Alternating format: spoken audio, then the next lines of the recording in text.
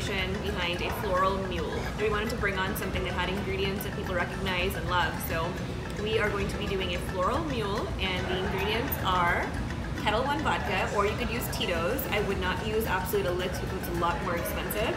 So keep it down to something like Ketel One, TITO'S, Stoli, etc., but do not do Absolute.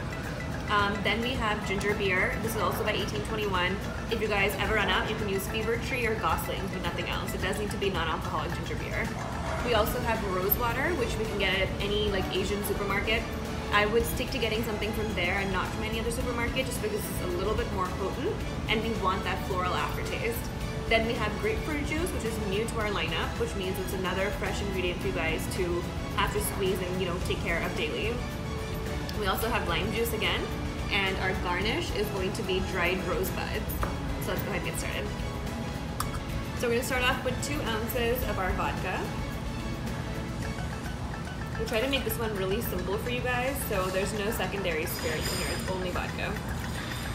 Then it's half an ounce each of the lime juice and grapefruit juice.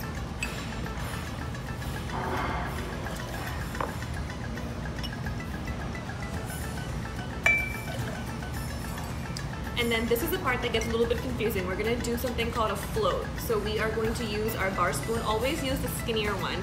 So what you're gonna do is you're gonna take 1 bar spoon of rose water.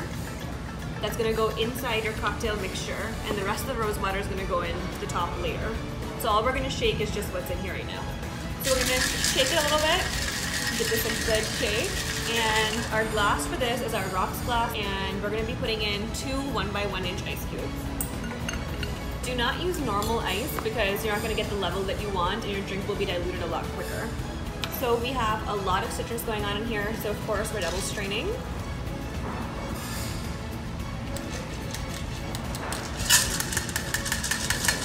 Next up, you're gonna take that rose water that we talked about earlier, and you are going to take 1 more bar spoon of it. And in a circular motion, you're going to let it fall into your drink. The reason for the float is because people are gonna get aromatics from your drink every time they lean down to take a sip of it. So that's why it should be in a circular motion and not just on top of your top ice cube.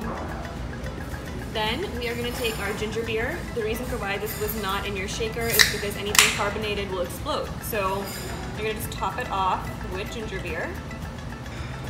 And our garnish is a dried rose petal or rosebud. Just take a few, don't take too many because you don't want them to get caught in people's throats. Just gonna put it on top, and if you can manage to float it directly in your ice cube, even better. This is gonna be served with 2 of your small cocktail stirrers, and this is the final rose.